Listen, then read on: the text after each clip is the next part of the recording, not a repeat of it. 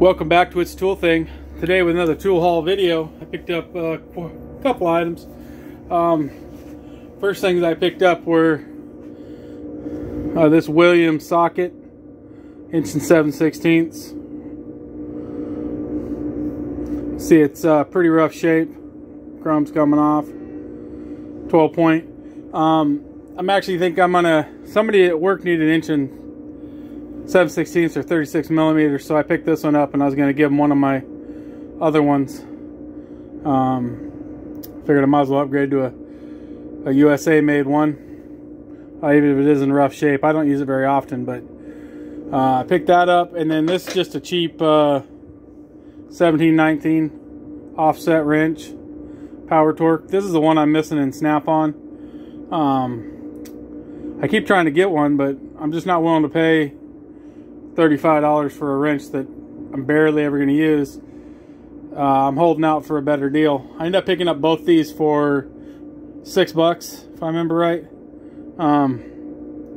So I thought that was a pretty good deal. It's probably do what I need, though I do actually need a 17 millimeter offset, or would be an advantage, I think. I was able to do it with a regular angle head wrench, but I think this would probably be a little bit better.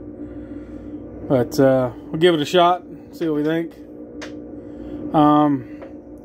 Next thing, this item here, it's a Snap-on Bluetooth speaker.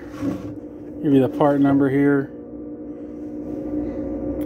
It's a CT-BT 59050. Runs off the 18 volt Snap-on, which is actually the issue I have with it. I don't have any of these batteries. I tried one of the guys in the shop today, and it does work with it. I did test it with the 110. I figured it'll be sitting on my toolbox, so it wouldn't be a big deal, until I realized every time I move my box, which is multiple times a day, a lot of times, that it's going to shut off on me. So I'm trying to figure out if I can scrounge up one battery or something, or maybe convert it to run off a Milwaukee battery or something, but I couldn't find an adapter.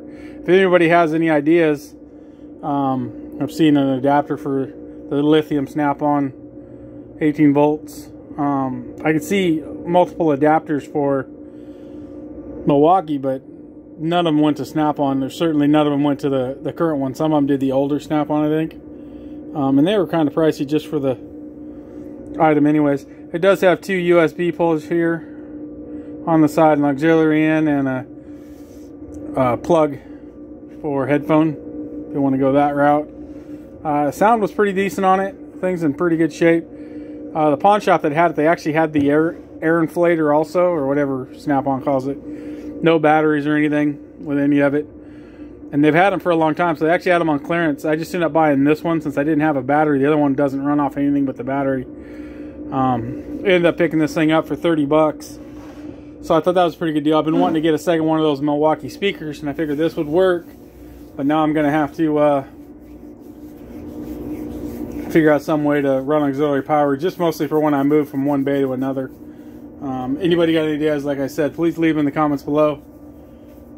Maybe if somebody even has one of these batteries they might be willing to part with cheap, or doesn't work, I'd be interested, and maybe I can modify the battery or something. Leave a comment down below on that. And then the last item, nothing fancy here. I actually have some nicer of these little creeper seats, but I like that small one, the one I put a video up, or a post up a while ago, that I broke the seat on, which I bought that thing at G.I. Joe's. They've been closed forever, but it was probably 20 years ago when I bought that thing. And I've changed the wheels out a couple times. I can fix the seat, and I still might, but the wheels themselves are worn out again. My sister actually found this item and told me about it. I don't know exactly if it's going to last. I don't think it's probably just as good quality the other one was.